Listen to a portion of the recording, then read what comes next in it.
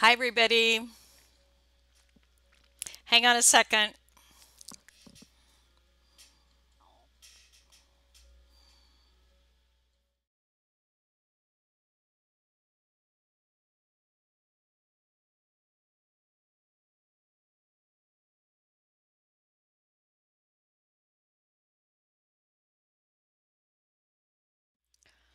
Okay, I'm back. I had a monitor going in the background and I couldn't hear myself think. All I could hear was music.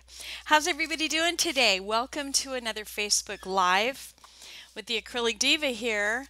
I am going to jump into some information on using high flow and fluids today. But first, I want to make sure that you are signed up for the mailing list so that you get advance notice. So make sure you do that. I'm going to go over to the YouTube chat window right now and put acrylicdiva.com in there so that you can go right over there and sign up for the mailing list. And then you'll get information about when we're going to go live and stuff like that. Let me just make a couple of windows smaller so I can see a couple of things here. Okay, so there's that. And also, if you're in the Facebook page, let me jump over there and see if there's anybody on our Facebook page. Okay, you guys can make comments on the Facebook page, and I'm going to be giving away prizes today. So I'm going to choose somebody out of the comment section, either from the Facebook page or from the YouTube chat box, one or the other. And I'm going to give some paint away. I'm giving away Heavy Gel Gloss, Interference Violet, yum, and Pyro Red Dark. Whoops, like showed there. There you go. Okay, so I'm giving those away today. So hang on for a bit and I'll be asking you to check the chat box and we'll give some prizes away. Okay? Okay, now let's jump into what I want to talk about today, which is the difference between fluids, high flow, and heavy body paint. Three different types of paint here. So, fluid paint, oops, I'm holding the wrong thing.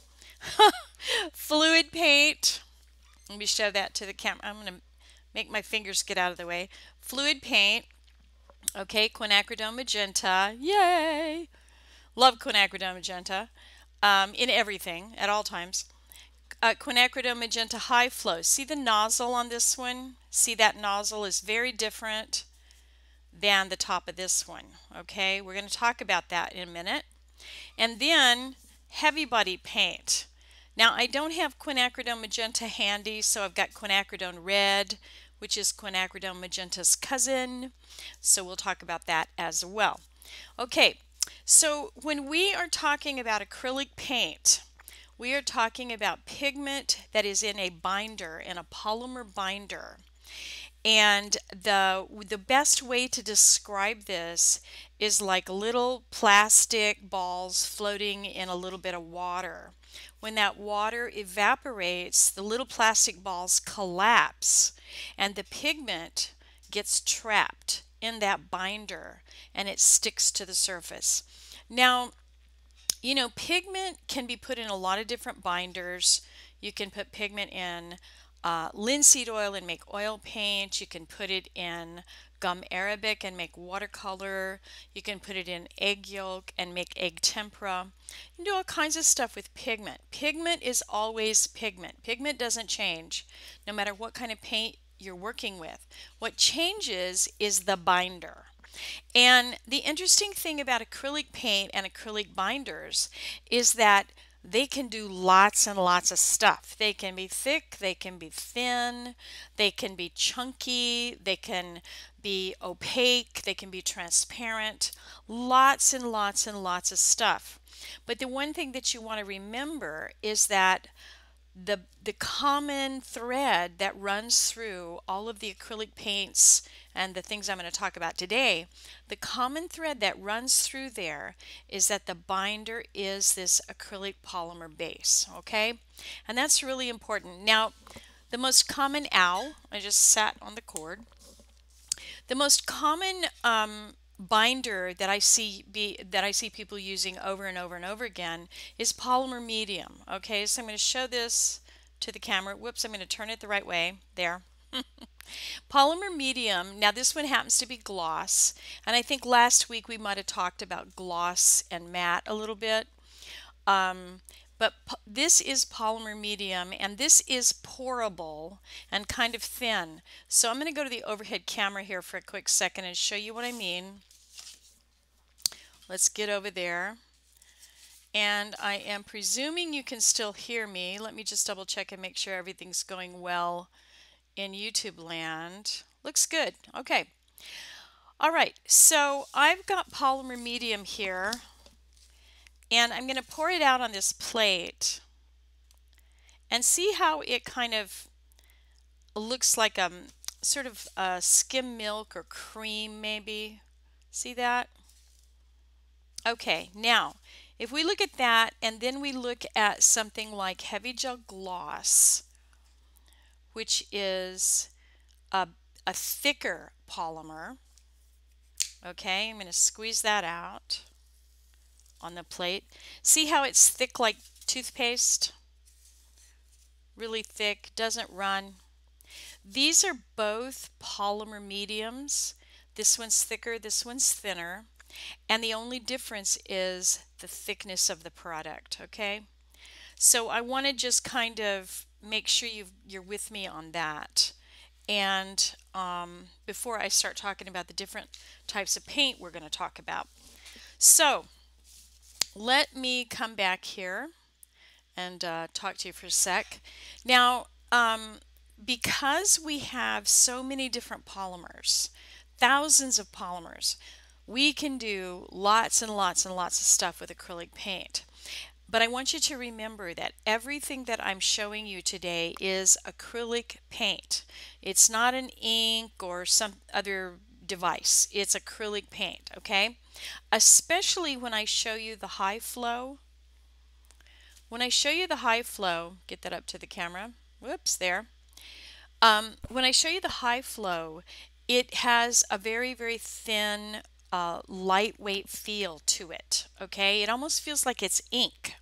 But I don't want you to look at this as being ink. It's not ink. It's acrylic paint made with a very, very thin polymer base, polymer binder, okay? That's going to be important here in a minute when I show you this paint.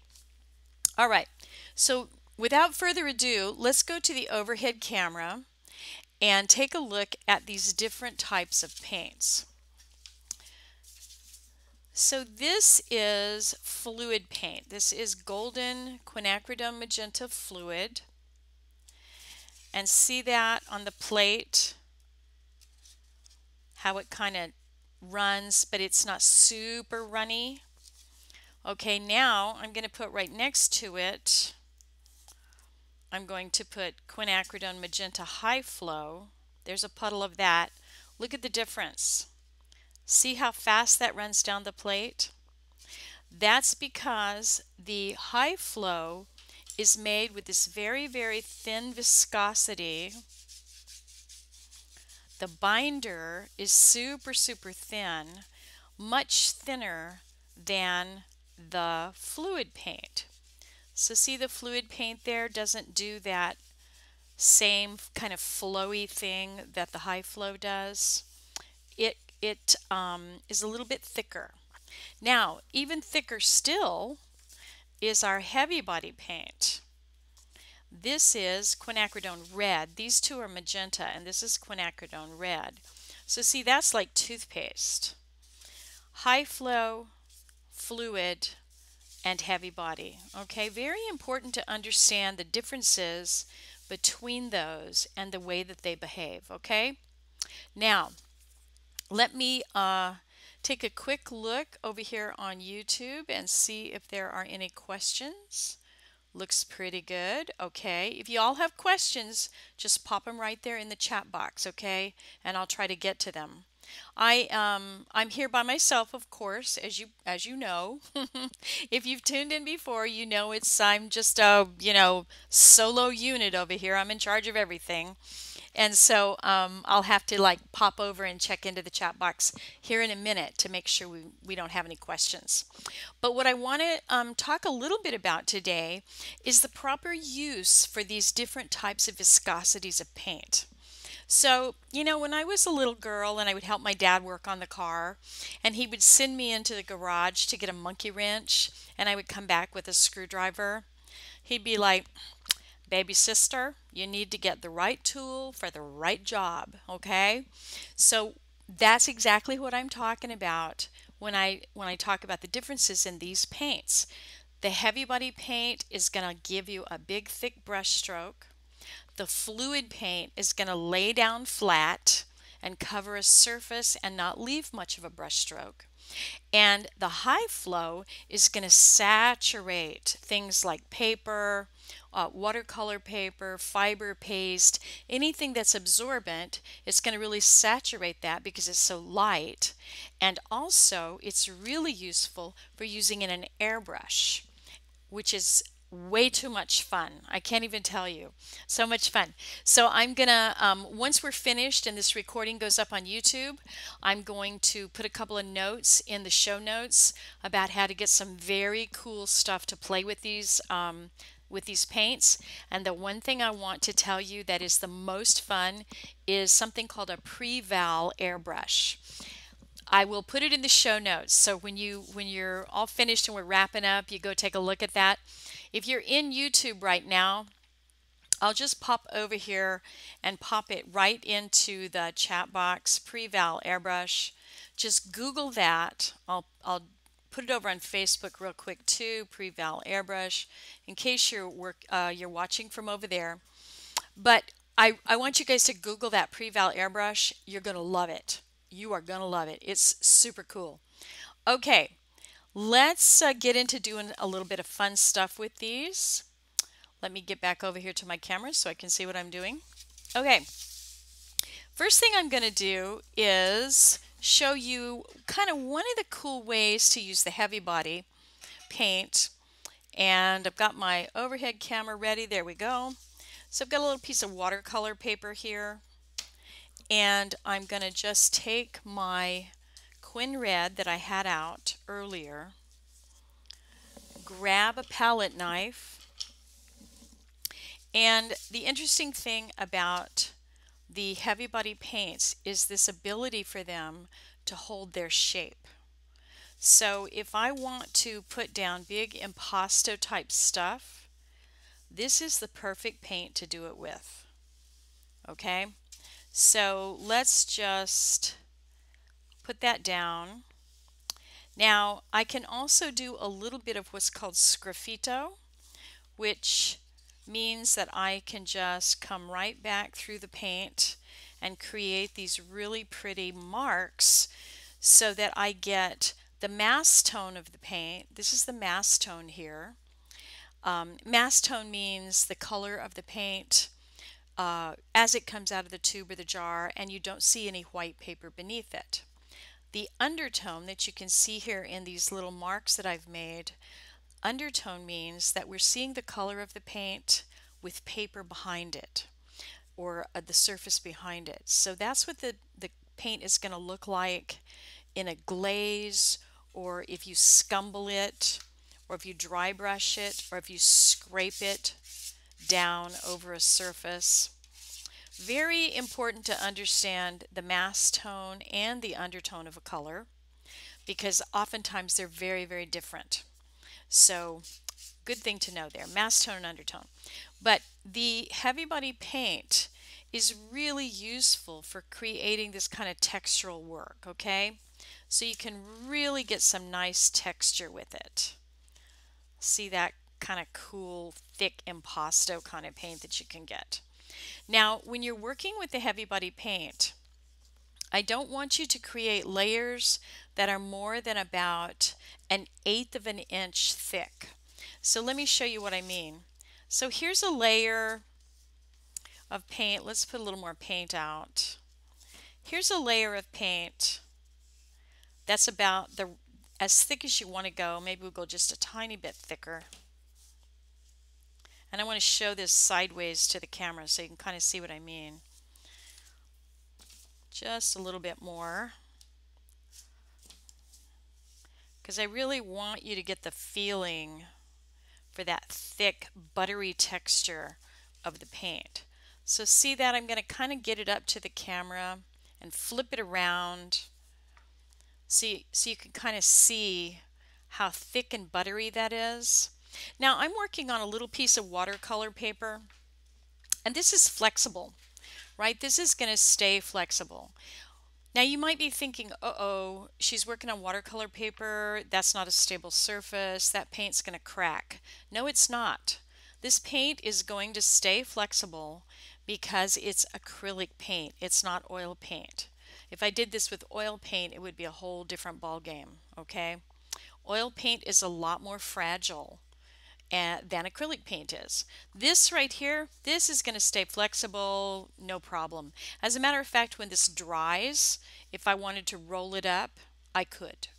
And that's why if you paint on paper, you can let the paintings dry, roll them up and store them, and unroll them later and work right on top of them, provided that you put a good barrier paper down on the top so that nothing will stick to the paint.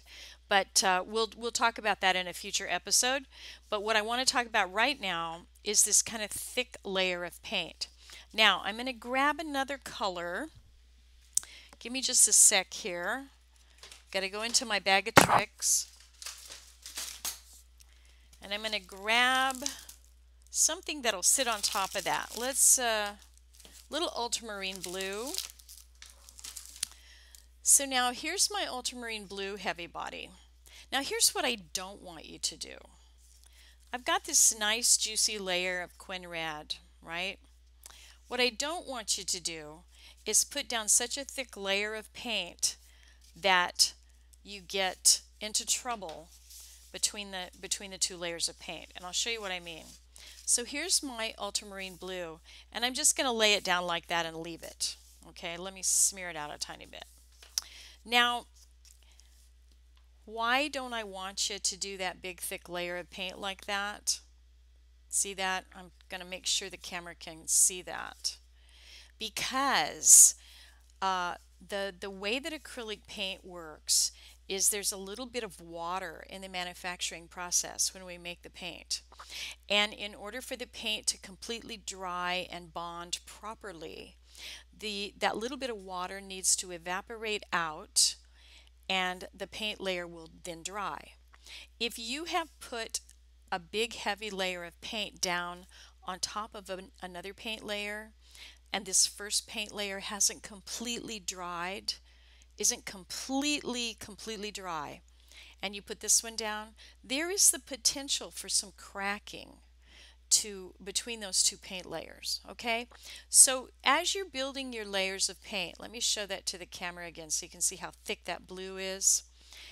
As you're building your painting and as you're building your layers of paint, pay attention to the drying times between your two layers, okay?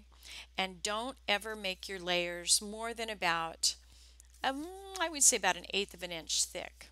That blue layer there is pretty thick. So that's going to have some potential to crack during the drying process, okay? Okay, now let me come back here and talk to you about something that I want you to think about when you're working, and it's always a really good idea to do what we call test for your application. So say for instance I was doing this little painting with the big thick layer. I'm going to show that to the camera. That big thick layer of ultramarine blue. I'm like, I'm determined to make this work. I want it this way, by golly, I don't care what Tisa said, I'm doing it this way. Okay, all right, I say yes, we are artists and we're supposed to experiment, we're supposed to break the rules. This is a good thing. That's how things happen, right? That's how we find out new stuff. However, if you just kind of blindly go about doing it that way, things can fail along the way and you may never know the reason. Especially, you know, if you're like me and you're in the studio and you're doing this and you're doing that and you got a layer of something on top of a layer of something, you may never know the reason something didn't work. More importantly, you may never know the reason something did work. you get some fabulous thing and you don't quite know how you did it. Unless you're taking good notes along the way and doing what we call testing for your application. So I treat my studio like a laboratory. I keep notes of what I'm doing. I do samples. I'm always doing samples. And I can send you guys a link to getting like 100 pieces of mat board so that you can do samples on them pretty cheap. But it's a really, really good idea. If you've got a brainstorm going on and you're like, you know what? That ultramarine blue thing that she talked about, I'm going to do that and it's going to be so cool. Make notes and test for your application. Now, testing for your application means that you create a small piece just like the big piece or identical piece. You create it exactly the same way. Same surface, same type of paint, same environment, same studio lighting, same everything, okay? And you keep really good notes, and then you'll know when you get that phenomenal end result that blows everybody away, you will know how to make it again and again and again, okay? Hope that's helpful. All right, let's go back to our other viscosities of paint. We're going to jump over here to the overhead. And I'm going to check and see if anybody's flailing around out there in the weeds or if they need me. Let's just see. Okay, looks like we're good. All right. So that's a little bit about heavy buddy paint, what it's really good for. Now, of course you can take heavy buddy paint and make it thin like fluid paint. Of course you can. However, it's never going to be fluid paint. It's going to be heavy buddy paint that's been watered down. So let me show you what I mean. Here is, I'm trying to get a paper towel. Hold on a sec. Here is fluid paint. Here is heavy buddy paint. And again, this is Quin Red and Quin Magenta side by side. Now watch what happens. I take the, oops, lost my paintbrush, hold on. And I take the fluid paint, I'm going to just pull it in a little water. See that? Look how pretty that looks in the water. Really gorgeous. Now my Quin Red, see my Quin Red here? Quin Red doesn't look so great, does it? And the reason is because in order for me to make the Quin Red as fluid as the fluid is, I have to oversaturate it with water. I have to put so much water in it that it desaturates the color. That's the only way you're going to make a heavy body paint that fluid. Now, if you're determined to make your heavy body paint fluid, then the best thing you can add to it is airbrush medium or airbrush extender, and that will help it get more fluid without being desaturated. But I gotta tell you, the mixing process between these two is not easy, okay? So you're going to be mixing if you want to thin that heavy body paint down. Mix, okay? We just can't do it out here as well as they can do it in the factory. Of course not, right? Because they've got big, cool machines and stuff.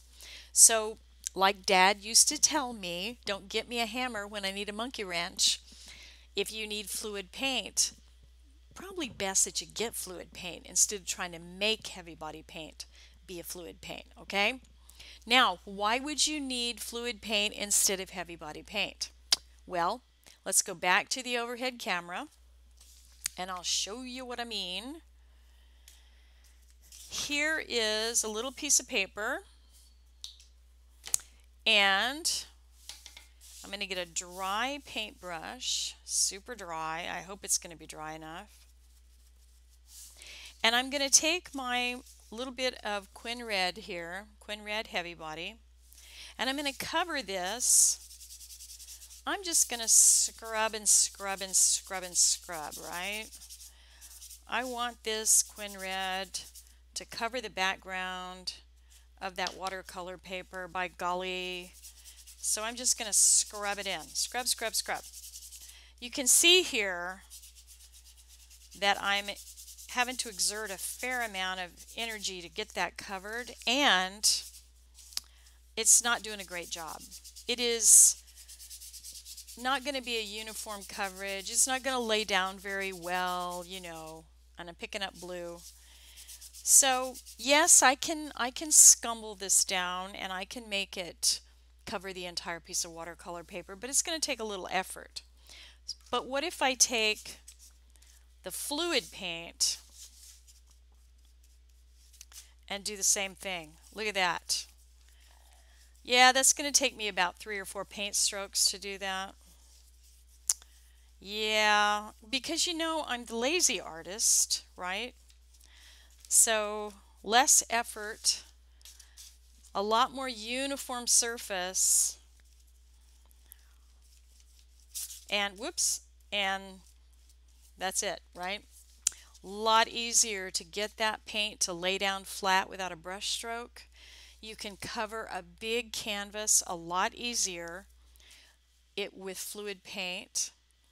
So when I'm working on these big canvases, like this one, and bigger, larger than that even, my backgrounds, I lay my backgrounds down in fluid paint because it goes right down into the weave of the canvas. I don't have to scrub, scrub, scrub, scrub, right?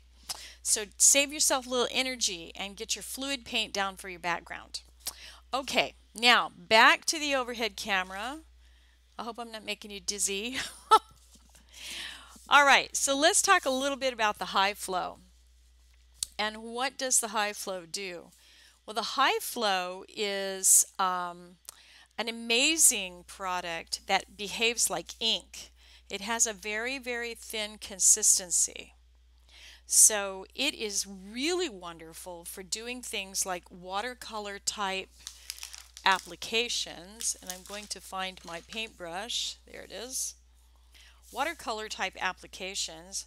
So I'm going to put a little water down. My water is now pinkish from the Quin Magenta. But I'm going to just put a drop or two of high flow in it.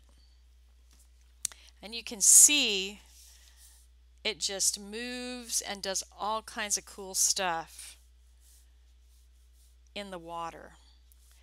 It's an amazingly powerful paint. And because these golden high flows are so highly pigmented, a little bit goes a long, long way, okay? Now, can we add the high flow and the fluid together? You betcha. And here's my Quin bronze. Here's my iridescent bronze. And I'm just wondering if I have any left in this because it feels empty. Let's see. There we go. That's plenty. One of the things that I love about the quinacridone, about the iridescent bronze, is that it has this phthalo green undertone. I'm going to show you that in a minute. It's not coming out right here, but I'm going to show you that in a minute. We can definitely use the high flow and the fluid together. Now the fluid, as I showed you earlier, the fluid will really saturate a piece of paper and lay down flat. And this particular little piece I did here had no water in it. So I just laid the paint right down on the paper and bam, it was done, right? When that dries, this will not be very absorbent because I've got a lot of acrylic paint down on it, okay? On the other hand, if I've got my piece of watercolor paper here and I've got just water and I put some water down, let's put a little bit of water down. Let's grab a little iridescent bronze. Oh yeah, that's pretty awesome, right? And that phthalo green undertone that you see coming out of that, that is the only pigment that does that. You see that green undertone there? I'm hoping the camera can see that. When I pick this up, it's going to run all over the place, but I'll show you what I mean. There's that really pretty green undertone. So that phthalo green, that is the only pigment that has that sort of undertone in it. And it's a really beautiful. So when you're using iridescent bronze on an absorbent surface, like watercolor paper and you're working with water, you're going to be able to get that really pretty undertone to drop out of the paint. Okay, so I am using very little paint here and a lot of water. Now, I believe in last week's Facebook, in last week's live hangout, I think I probably talked about using water in your paint. I'm not sure if I did or not. But if I didn't, I want to be clear that you can use a lot of water in your paint as long as you're working on an absorbent surface. Okay? If you're working on regular canvas, let's go back over here and let me talk to you for a second. If you're working on regular canvas, I don't want you to use a lot of water in your paint because it is going to break that binder and it's not going to create a good paint film on your canvas. When we're working on watercolor paper or some other absorbent surface like fiber paste or something like that, we can use lots and lots of water because we don't have to worry about the binder holding the pigment to the surface. Okay? So if you have questions about that, just send me an email or get over to the Golden website and take a look at some of the information there. There's also a really, really good video by my buddy Michelle Theberge. I'm going to put that in the chat box right now. She's on YouTube as well. Just go and Google this name, and I'm going to put it on the Facebook chat box too. Hi, Simcha. Hang on one second. Just go and look at Michelle Theberge and check out her video that says the #1 mistake acrylic painters make. She's talking about putting all that water in the paint. And I adore her. As a matter of fact, I think I'm going to be interviewed by her later this month. So be looking out for that. I'll be sure I send out an email about that. I'm going to be on her YouTube. I'm going to be guesting on her YouTube channel. So yeah, take a look at that and don't put too much water in your paint if you're working on canvas. And if you're working on watercolor paper, fiber paste, light molding paste, all these other things, you can use as much water as you want, okay? We'll go into that more at some point in the future. Okay, Simcha has a question for me. Is high flow for use only on watercolor paper or can it be used on canvas? Well, you know, the thing about high flow is that it is an acrylic paint and it's in a polymer binder. So it is sticky, it's going to stick. So yes, you can use it on regular canvas, but don't put any water in it if you're going to use it on regular canvas. You really just want to maintain the bond that the paint makes to the canvas right out of the bottle, okay? So you could definitely use it, like it works great if you put it in a technical pen. I think, I don't think you want to put it in a technical pen that is smaller than a 1. Like I wouldn't go down to a 0 because the pigments might be too big to go through that. But you can definitely do that. Airbrush, it's great for an airbrush. So yeah, check out the Preval airbrush, and definitely you can use it on canvas unthinned. Is that right? Non-thinned? Okay, so that's the scoop on that. 3 different viscosities and the best way to use those 3. Heavy body paint gets you that big impasto look, big thick paint, but don't go too thick, okay? Make sure that your layers are drying properly. You know, and that's kind of a good rule of thumb no matter how you work. If you work thick or thin, it's a really good idea to make sure that your layers dry properly before you put another layer on top. And the reason for that is that, you know, you can trap moisture between those layers. Look at me, I've got paint. You can trap moisture between those layers and you can make things do some really wonky stuff. So make sure your layers are dry, okay? Simcha, you had another comment. Let me just see if I can see it. Undiluted, yes, undiluted, right. On canvas, right? On paper, put as much water as you want. Watercolor paper and stuff, use all the water you want. As a matter of fact, I'm probably going to be posting a video in the not too distant future about some pouring and stuff like that that I'm doing in the studio. So I'm doing lots and lots of pouring with airbrush medium and high flow and flow release and stuff like that. Okay, so stay tuned for that. There's some cool stuff coming along. All right, well, it's time to give away some paint. So first I have to find my phone, and I'm going to write down a number on my phone, and you guys are going to guess what the number is, and then I'm going to give you paint. That's pretty easy, right? Okay, so let me get over here to this thing where I can write a number. And in the meantime, are there any other questions for me? Let me check over here on the YouTube page and see if there are any questions over there. Oh, hi Rena, how are you? Is there a difference between heavy body in golden and soft body in Liquitex? I haven't used the soft body in Liquitex, so I'm not really sure.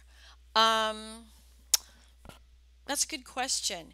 It leads me to believe just from the name, and I'm going to see Michelle here, Michelle DeBerge, and she used to work for Liquitex.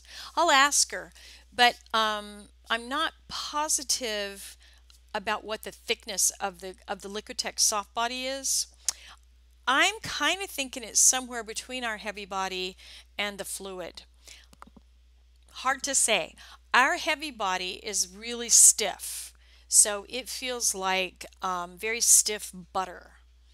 So that it may be that the soft body in Liquitex is a little less stiff. And here's the thing about that. I want y'all to remember this. Let me get over here so I can write the number to give paint away.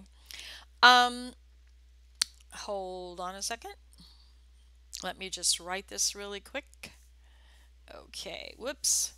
The Sorry guys. There we go. Okay. I think this is working. Okay, there we go. I can write my number now. Oh, technology, technology. All right. Where was I? The difference between soft body and okay. What I wanted to point out that is important to remember is that this whole system, acrylic paint, is polymer based. And there are literally thousands of polymers, okay? Polymer is a fancy way of saying plastic. So you guys, plastic, plastic, plastic. The table that I'm sitting at is plastic. The thick, thin thing is really, the spectrum there is really broad. So that's also the very cool thing about working inside a polymer system, like with this acrylic painting system. The very cool thing about it is that, with a few exceptions, these thick and thin polymers can be worked together. So you've got a really, really wide range of ingredients that you could use. So you can have a thick polymer like heavy gel. Where'd my heavy gel go? Heavy gel gloss, which I lost. You can have a thick polymer like heavy body paint, and you can mix it with high flow, which is thin. You can put that down. You can have fluid and heavy body, and you can mix those together. So the main thing you want to remember when you're working with all these different thick and thinnesses is that the drying time is what you want to pay most attention to, because you don't want to get a thin layer that's not dry and put a thick layer over it and trap moisture down here, or vice versa, okay? So make sure your layers dry really well as you're building things up. And then the next question you're going to ask me is, right, how do I tell when something's dry? Well, I love this question because there's so many answers to it, but depending on how hot it is, how much airflow, what kind of surface you're working on, where in the world you are, your paint is going to dry really, really different if you're in Arizona here in the United States versus if you're in New Orleans, where it's really wet and moist. And here in the Bay Area, things dry slower here than they do in the desert. So all that kind of stuff. But again, comes back to that thing I was talking about earlier, which is test for your application. So on, Wednesday at 4:30, this piece of paper with fluid paint dries this fast. At midnight on a rainy day with it's 50 degrees, it's going to dry completely differently. Okay? So, do you think that I have little pieces of paper at my studio that have notes on the back of them as to what day and what time and what the temperature was? You bet I do. You bet I do. Because I don't want to have to redo something because I completely ruined it because I didn't let it dry. Okay? That has happened to me. And I think there might even be a video here on the YouTube channel that actually speaks to how I completely messed up two paintings because I didn't let them dry. Okay? I'll see if I can find that video. It's pretty hilarious. Okay. All right. Now back to giving paint away. All right. So I want you to pick a number between 1 and 10. 1 and 10. And whoever's closest, I'm going to give you some paint. And what am I giving away today? I told you, but I forgot. Okay, heavy gel gloss and Pyro Red Dark. This is a gorgeous color. And Interference Violet. My finger's in the way. Interference Violet. Okay, put your number in the chat box and tell me what you think the number is between 1 and 10. And I'm going to give you some paint. Let me see who's in the chat box over here. Simcha, are you going to guess?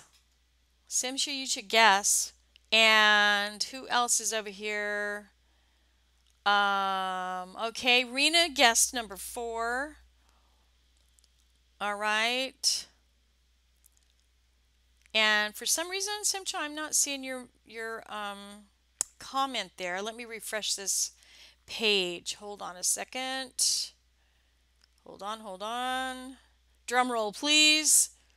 I need sound effects, you guys. Will somebody do that? Look into that for me. Simcha, you say 3. Okay, and what did you say, Rena? Rena, you said 4. It's, fiddle. Hold on. It's 8. So, Rena, actually, you are closer by one number. Okay, so I will send you some paint, and that'll go out in a few days. I actually have something, I have to mail out something from last week too. So I'll get myself to the post office.